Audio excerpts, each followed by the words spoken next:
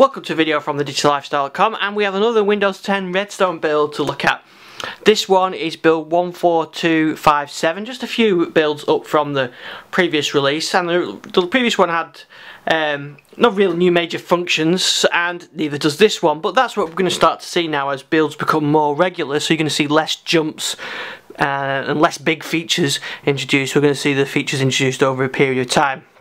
So, as I said, this one here running on my Encore 8 tablet is running the new build, and like I said, there's no new features on this, but there are some fixes to problems that were introduced in the last build. So there was memory problems in the last build that stopped things like the Git client working and some other issues. That's been fixed in this build. The connect button now is back.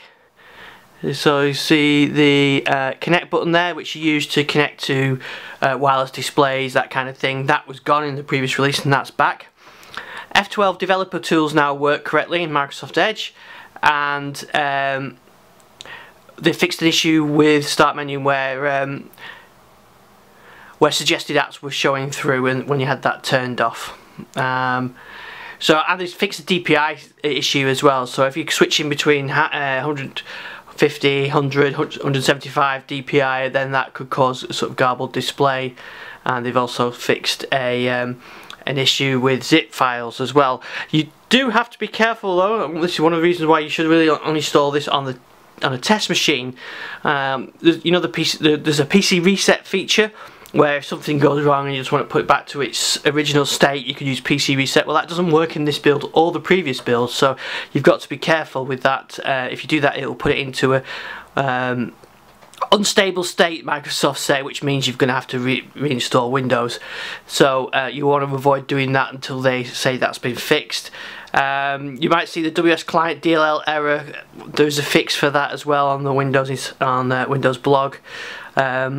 The front-facing camera won't work with Intel RealSense, so that means Windows Hello won't work, and it may show it's in airplane mode down here when it's not in airplane mode when you first power the machine on, and that's just due to the timing issues where the UI thinks it's in airplane mode, it isn't, and then the Wi-Fi comes on, although it does work, and you can toggle it on and off to fix that.